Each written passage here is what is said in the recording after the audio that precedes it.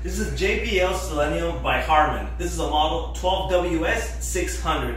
I was searching a lot on YouTube and Google and didn't find a lot of information on these, not even an unbox. So that's why I'm doing an unbox, so you can see what you're gonna get when you buy one of these. So this is the box it comes with. I bought 2 speakers of these ones, and come on. When you get these speakers, this is what you're gonna get. First, you got the specs sheet. One thing you need to know about this speaker is it's 8 ohms, it's 600 watts RMS, and 1,200 watts program power.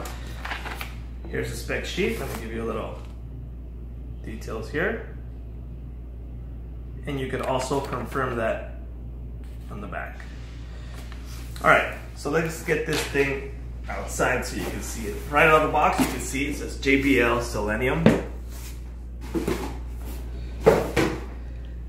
I like how the cone is made. You can feel the material is really well made.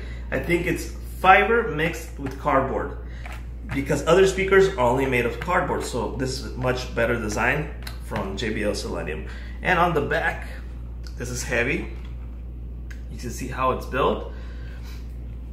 Really well built. One thing I like about these is they don't have a lot of depth, so that's really cool, just in case you need a box that's much smaller. The magnet is also really big. You can see here, it's woofer, model 12WS600, 1,200 music program, and 600 RMS at 8 ohms.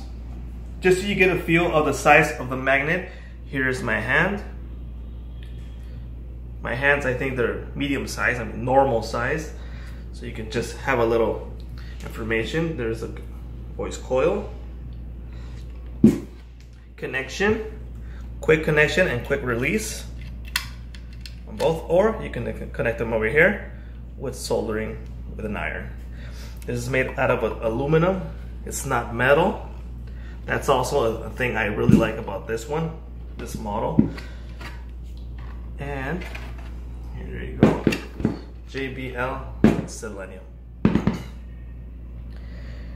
Many people want to build their own speakers just like me. I want to buy the box and I want to put the speaker itself inside. Why? Because I know what I have inside, I know how much it's worth, and it's worth more doing it this way than buying it already made.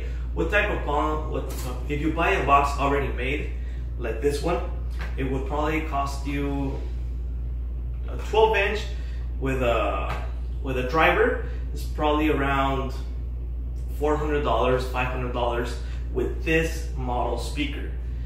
But if you buy them like this, for example, this one cost me $150, and a driver would be like also $150, but a much bigger one.